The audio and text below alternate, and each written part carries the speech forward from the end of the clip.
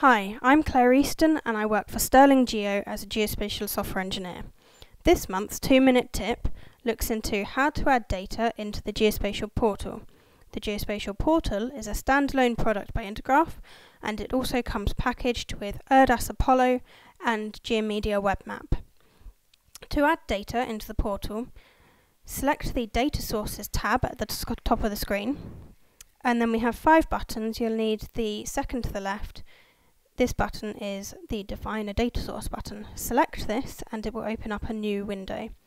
On the left hand side is a list of all of the services that we can add.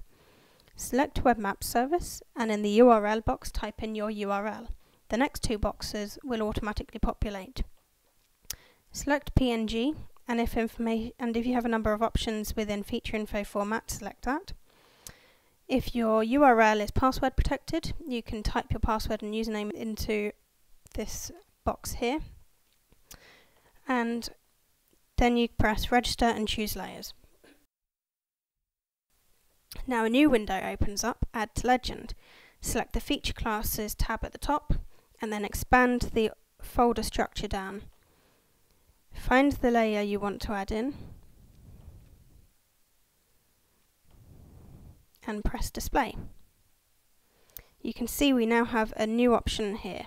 This is telling me what layers I have displayed from this service.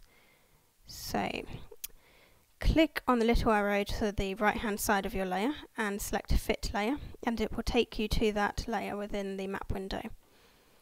Now it looks great, but I don't really like my background map, so I want to add in Google Maps. I have the option of Google or Bing. To do this, select the button Display Feature Classes and Queries.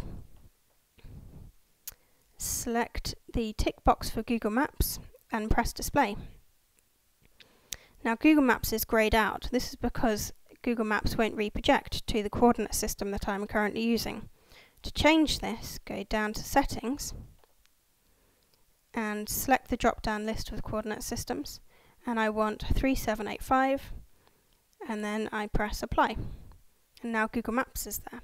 But Google Maps is now overlaying my previous layer, so I click and drag this up within the layer control, and there is my data layer.